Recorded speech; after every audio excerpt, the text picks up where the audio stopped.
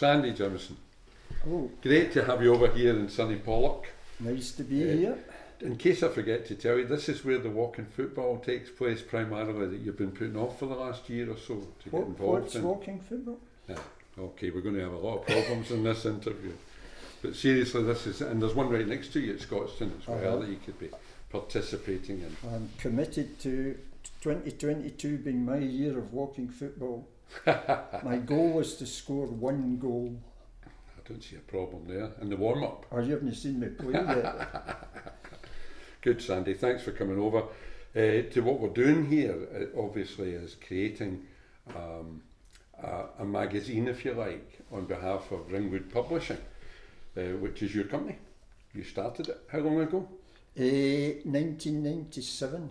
Wow, 25 years. Yep. Big anniversary this year. What are we doing? Going to sleep for a week. No party at your place? No party. No, we'll have one anyway without you. Be better. Let me take you back then. Before Ringwood, what was your background, Sandy?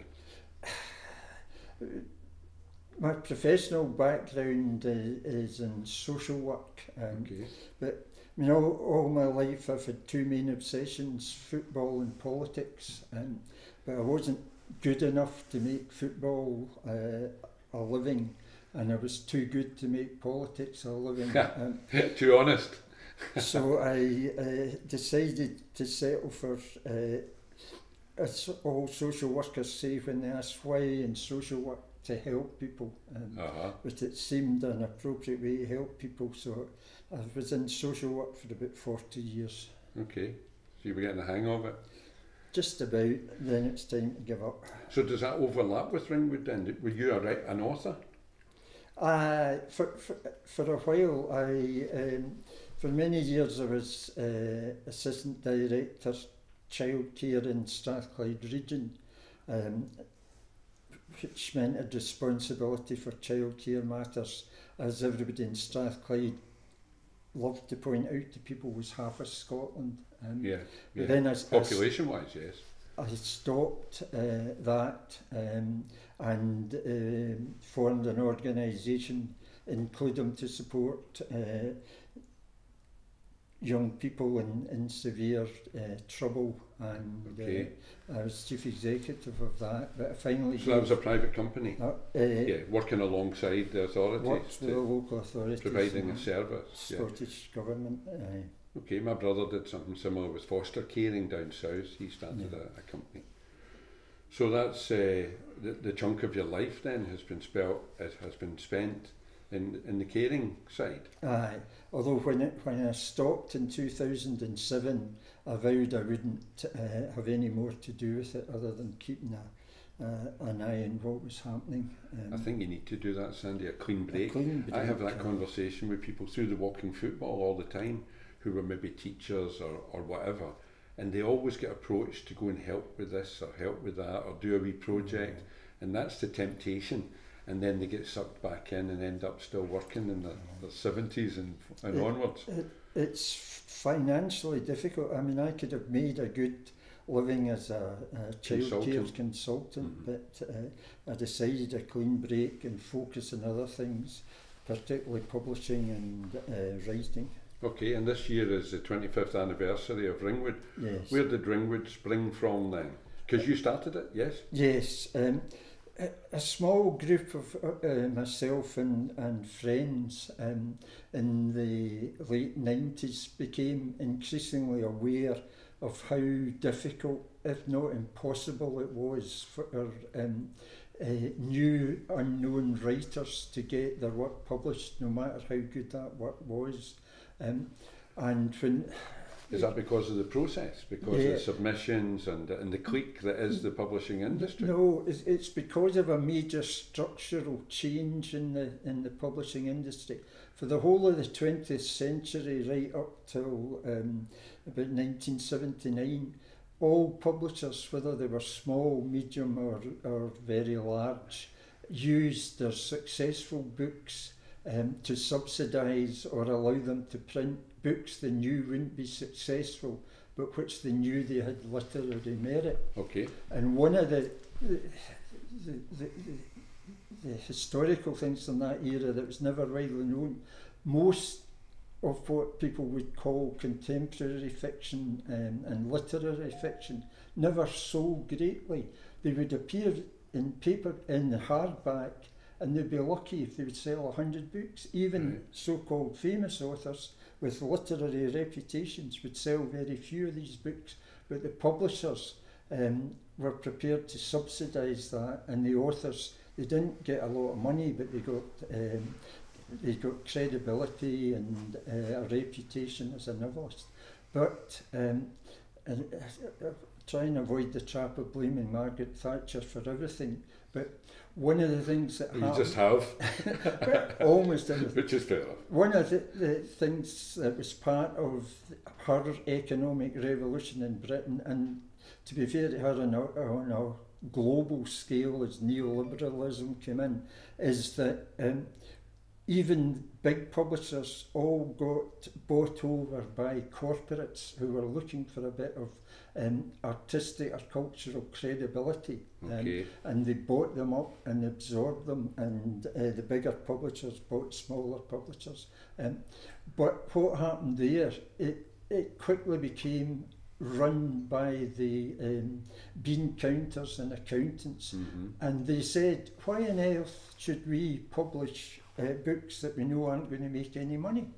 And if you're an accountant or a bean counter, that's makes all sense. that matters. That's the bottom line, regardless of literary merit. Almost overnight, publishers stopped publishing books of literary merit that weren't going to be bestsellers. And you ended up in the ludicrous situation where most publishers these days would rather publish dross written by a celebrity with a big name that they know will sell, rather than sell a book of outstanding literary merit by Joe Bloggs who nobody's heard of and nobody will buy. And that's the same in every industry, isn't it? The film industry, music industry, everywhere. It's all the pennies that count. So even although you'd spent a 40-year career in a caring market, you were still the same when you came into publishing, because the ethos behind it was to help the wee guy, to help the unpublished, to tell the stories that were never going to be told. And so what are the criteria for it? In those days, 25 years ago, what was your mission statement, if you like, or your criteria for publishing a book? That we would concentrate only on unpublished Scottish writers who were producing work of merit. And they had to, as an author, they had to have a Scottish connection. They didn't necessarily need to be Scots, but they had to have a Scottish connection. And in terms of the topics, we tried to restrict it to themes that were of particular interest to me and the group of friends: politics, religion, football, human relationships, alcohol, sex, crime, violence, relationships, which almost covers everything. Most of my life, anyway. Not just the edited highlights. So that was the criteria for authors previously unpublished. That's where the themes and the work had to have merit and appeal to us. We knew these books would not make money. We knew Ringwood would never make money and would never grow as a publisher. So the objective has never been to make it into a multi-million pound business. It was, is it a charity? There's a hackneyed story I keep telling about that, which too long. The quick version for you. Basically, we knew we wouldn't make money.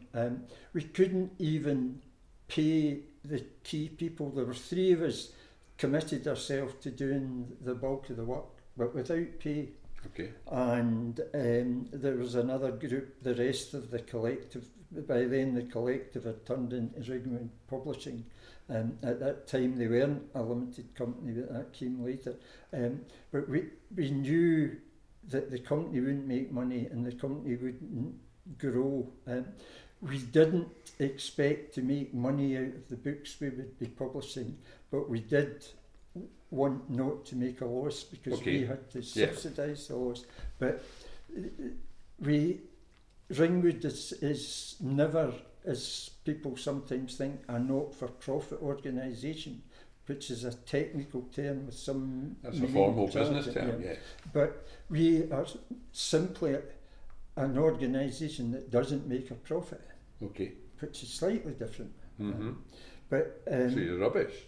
if you're a bean counter, depending on depending on what your objectives are in the first place. We always knew that we would get the money for, and how we started. We got the money for the first book, and we had a business model that the first book would generate enough money to allow us to publish the second book. And it would be self-perpetuating. So unlike most publishers who have a stream of books that they know they're going to publish, we were doing one book at a time and living from one book to the next, and any money we got from one book would be reinvested in future books. So there was, I understand. Although we have shareholders, we've never paid a dividend. They're not in it to get their money back. They're in it to do some cultural good. Okay.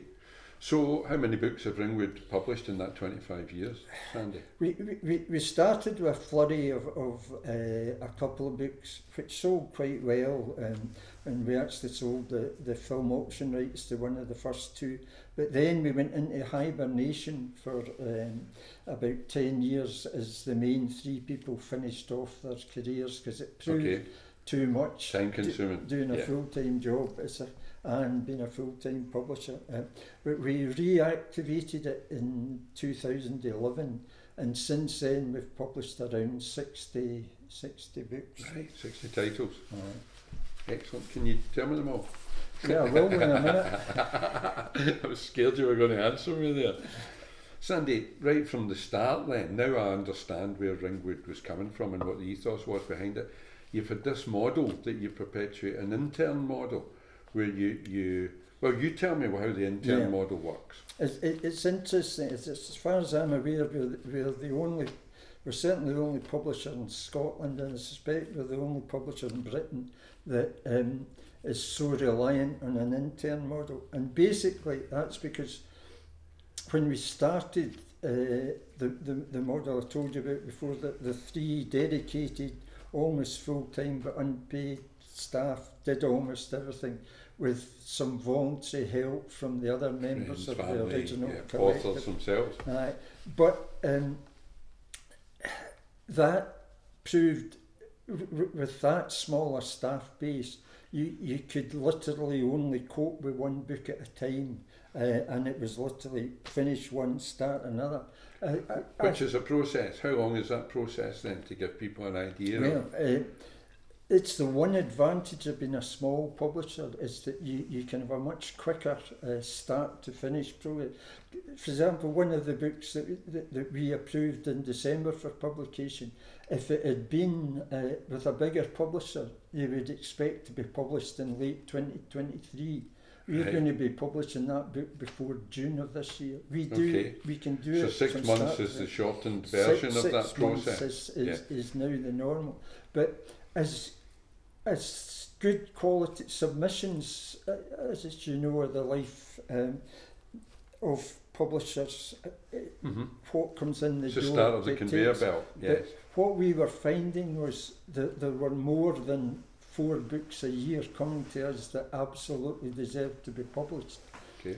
But the 3 of us, full-time, unpaid, couldn't do more than 4. So we started by taking on young people who were committed to a career in publishing.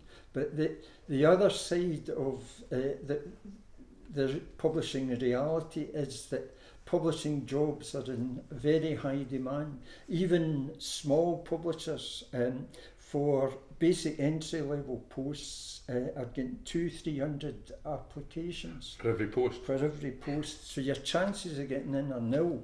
And unless in the old bit, you know someone in Oxford days, English Southeast, it's all who you know rather than how you get in.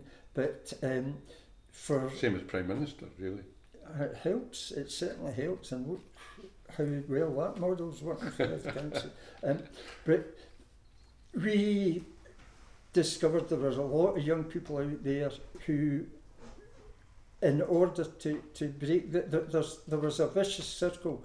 Publishers had so many applicants that they could afford only to select applicants that had already proved they could do the job. Right. So you go to the vicious circle, you needed the relevant experience to get a job. Yeah. You couldn't get relevant experience without a job. But we have offered to break that cycle by giving our interns relevant experience across the whole range of professional tasks, from assessing critically the manuscripts as they come in, through the editing, the proofreading, the copy editing, the cover design, launching the book, promoting and marketing, so they get experience across the whole range. And I would go a step back from that as well, because I know that the reason you and I met was through my friend Magnus Maweta, who sadly passed. And you were doing a book with him, but you sent someone out to sit with him and ghostwrite the book with him. So even before the submission stage, you can help somebody tell the story who might not have the tools to tell it themselves. Yep, we involve the interns in. I mean, that was a particularly gross example of editorial control when you were ghostwriting it. But normally we assist the authors through the editing process, but our interns work or rather they start from scratch, but they develop skills across the whole range of things, quite a high level skill.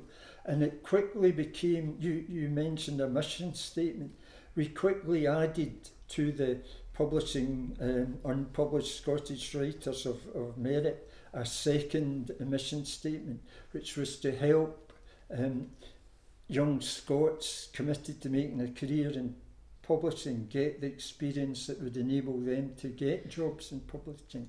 Yeah. And we're very proud now of the number of our interns, and it's in almost treble figures over the 10 years now who've left Ringwood and managed to get a job in publishing, which they almost all acknowledge they wouldn't have got an interview for, far less the job. Yeah.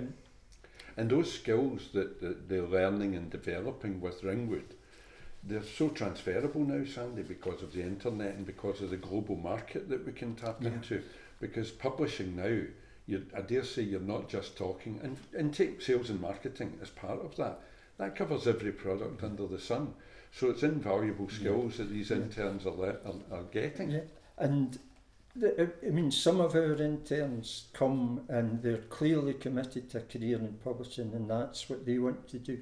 Others come because they think they might be interested in publishing. But your point is that most of our interns end up in a career that isn't publishing, but is related to publishing, using the skills they've developed there, public relations. Because under that term, publishing comes so much, it's such an umbrella for so many different, apart from just people skills on their own. So I mean, the most surreal example is that, and this has happened to more than one intern, one day they're working for Ringwood, one of the smallest publishers in the world, far less Scotland. Yeah.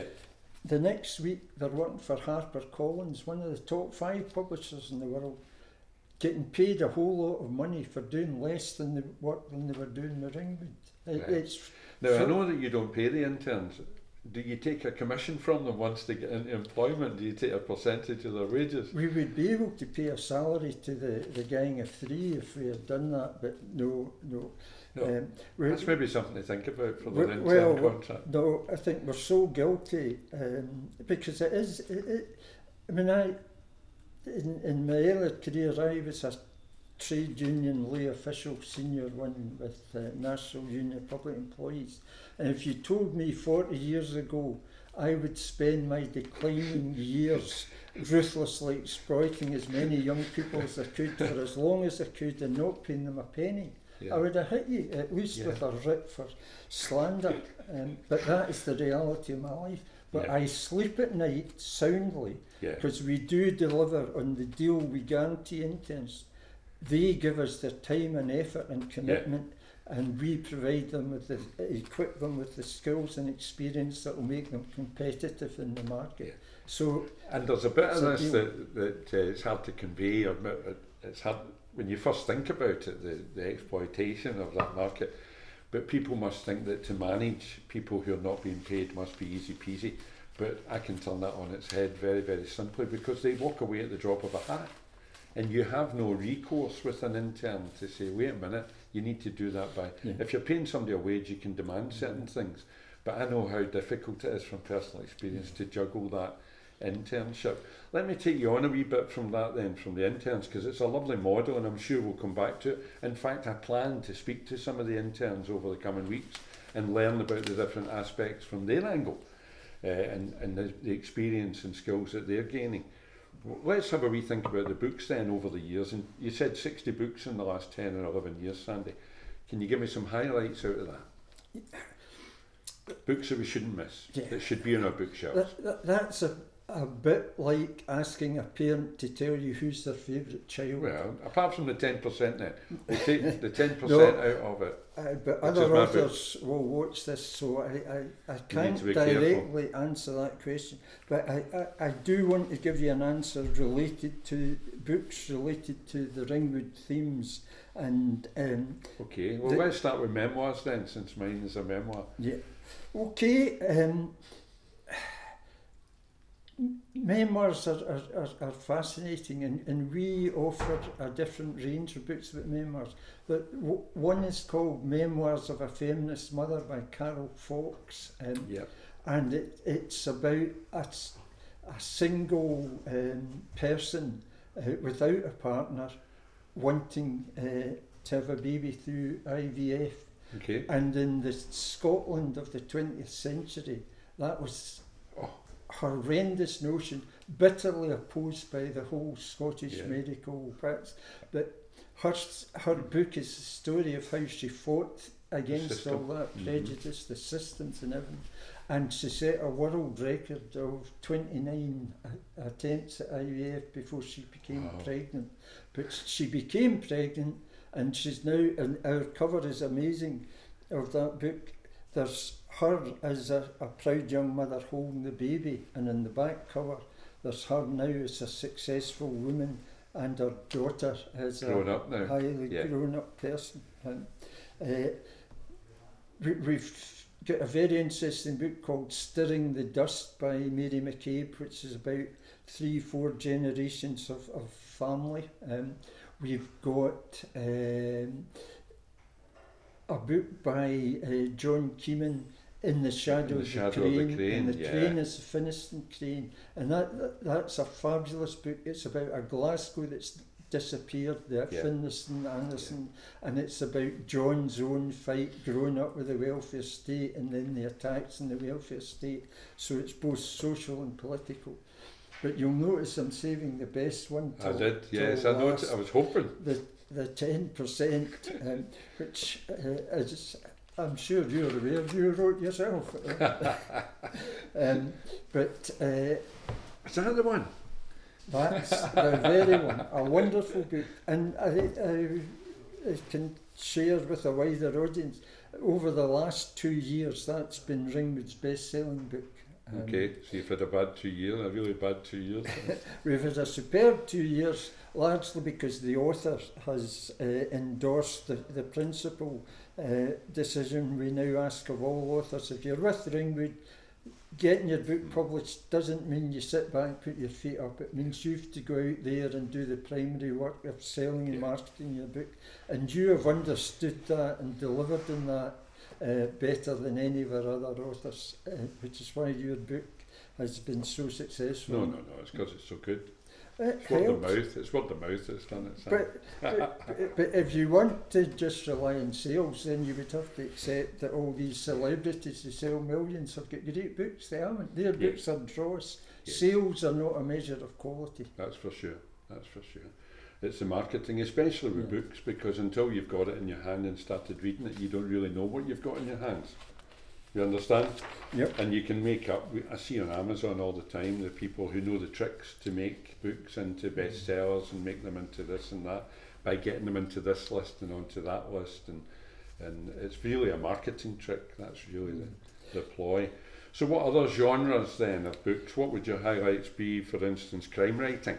Crime writing, We've just had Leela Soma interviewed recently. Yes. With her Murder at the Mela. Being a Glasgow publisher, are quite proud of our Glasgow crime writers, because unlike many crime writers, they actually know what they're talking about. One of them, Alan Nichol, had a long and successful career as a Procurator Fiscal. Another, Charlie Sharkey, clutching at straws, had a very successful, it still has a and he was a liar, wasn't he? I mean, a lawyer. Criminal lawyer. We've got a crime book about a Glasgow-based serial killing Harold Shipman type, written by a GP, and we've got a fascinating book, Leila's book, about police, race relations, and the interconnections between all that in the city of Glasgow.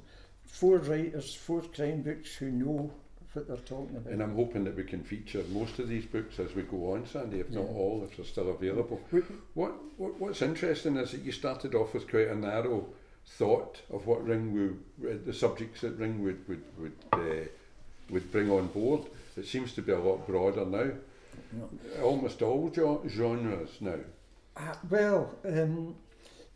Certainly. I mean, I was resistant for it, and you bring your personal prejudices to it. I was resistant about science fiction, but we, for the first time last year, we published a science fiction book that's full of, Saved from the Fire by Mark Gallagher, full of contemporary themes like authoritarian governments, populism, book burning, censorship, the effects, the disastrous effects on worlds of climate change. It's a very contemporary book, and I realised it was silly not to embrace that. That's just one example of how our criteria have changed.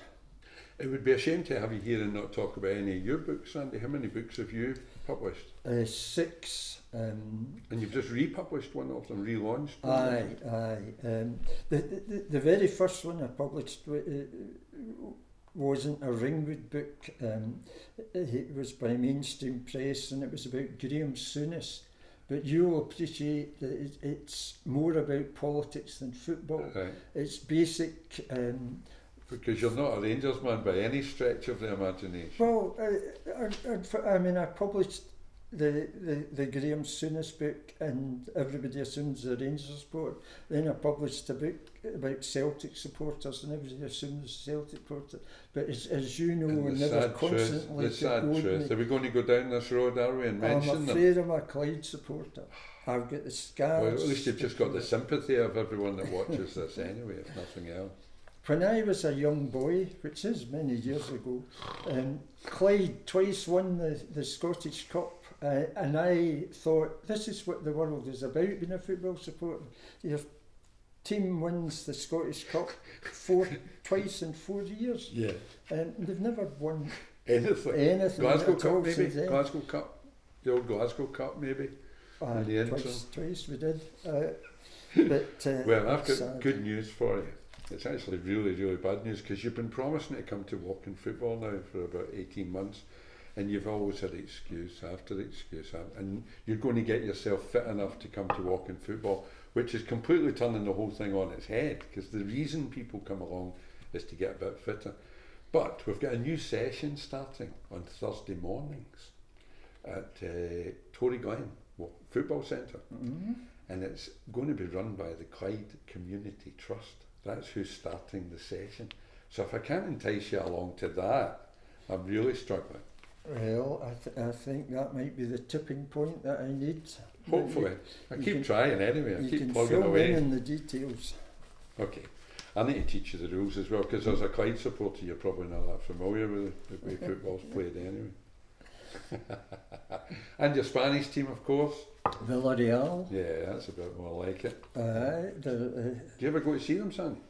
I lived in Spain for several years to write the book about Villarreal, and also to write the book about the relationship between Celtic supporters, Villarreal, yes, and the world. And that book was about putting forward a better model of football relationships, not based, as most of Scottish football is, on sectarianism, bigotry and hatred, but the Villarreal Celtic supporters, called the Celtic Submarine, have a model of based on respect and love.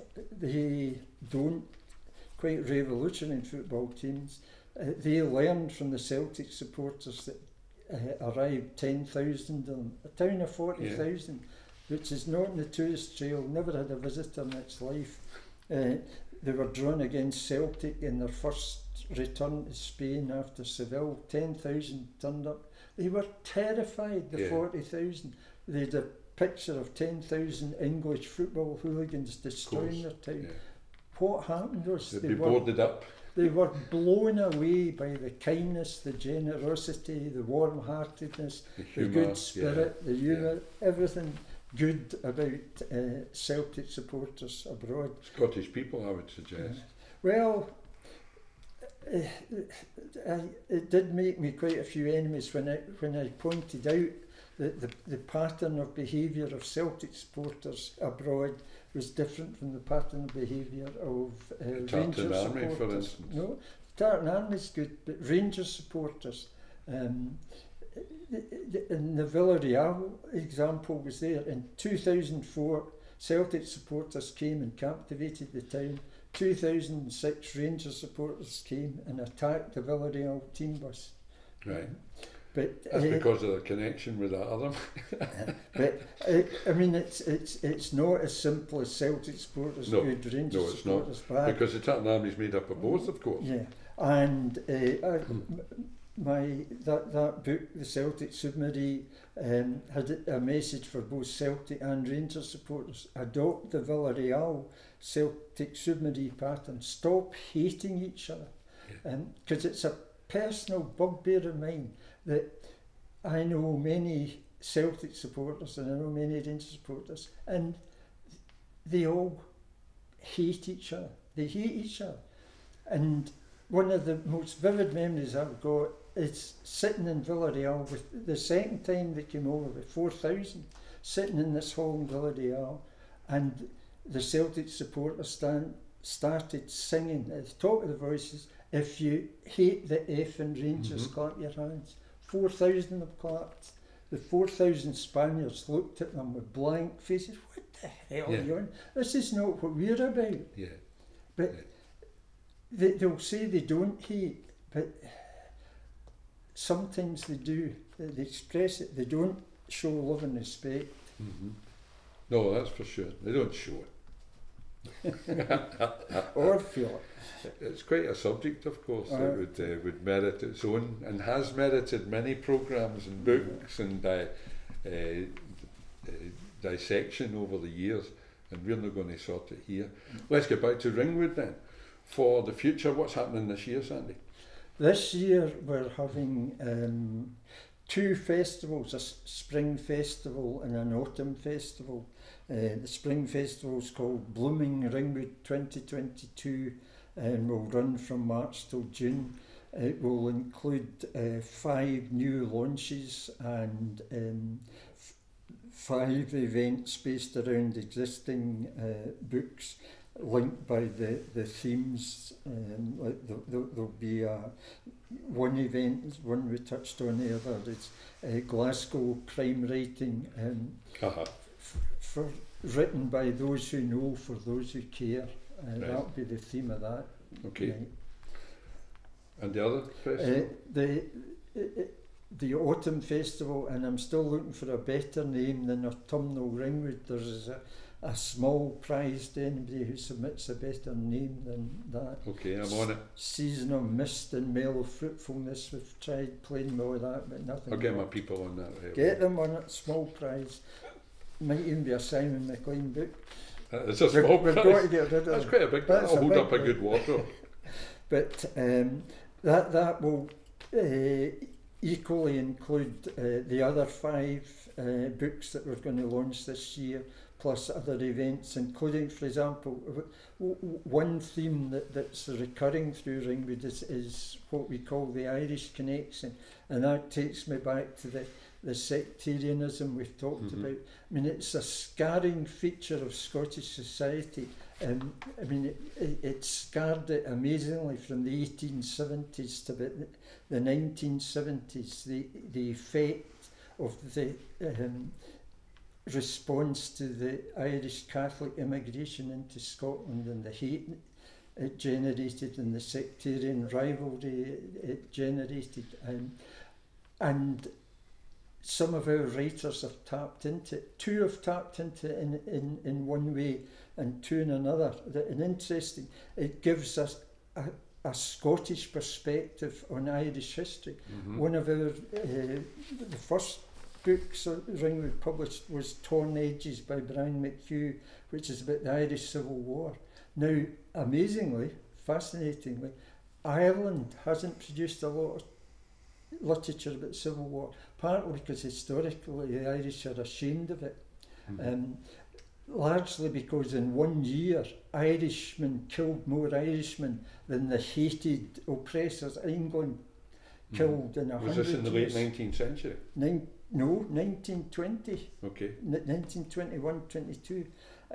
And Brian's book brings a Glaswegian perspective and a historical perspective to the Civil War. Charlie Sharkey wrote a book called The Volunteer, which is, Ringwood certainly claims, one of the best fictional pieces about the Belfast Troubles, the 1960s to 1990s. So you're getting a Scottish perspective in Irish history. On the Troubles. Yeah. But on the other side, one of the books that we'll be publishing in blooming Ringwood is Those Tyrannising Landlords, and the folk song lovers, whoever's listened to this will know that's a quote from an Irish folk song. But part of what drove a lot of people to leave Ireland and come to Scotland was that the landlords, usually absentee English, kept upping the rents and the evictions, The evictions. A lot came to Scotland, but amazingly, Those Tyrannising Landlords is about one Irish family, first generation Irish family, and all the difficulties and challenges they faced in integrating into Scottish society, Scottish politics, Scottish employment. Fascinating book, and it's written by Sean Damer, who, anybody knows anything about social policy history in Glasgow, is the leading expert in, for example, Glasgow's council house policy for 100 years. But he is claiming, and we've had this claim verified and it's correct, that despite the existence of the Irish dimension in Scotland for a long time and references to it in literature, he says this is the first fictional work of any magnitude that is devoted to the trials and tribulations of a first generation family. And I mean, most of Scottish literature, including books like Docherty, etc., refer to it, but they don't deal with it. Right. So we're going to advertise this book as the first in-depth look at a first generation Irish family and all the dynamics and tensions of. It'll be a fascinating launch as well, because it brings worldwide, because the Scots and Irish are global, it's global issues. It should be a massive market for this book. We're launching it in the Oran Moor on the 13th of April. The Oran Moor is a great venue for a book launch. In the West End. So anybody listen to this, put that in your diary, come along, it'll be a fascinating night. Will that be free? Absolutely free. It will also be live on Ringwood Facebook, so one way or another, put it in your diary and don't miss it. And will the author be there talking about the book as well? Yes, some questions, etc. And he's the kind of guy who likes to be challenged.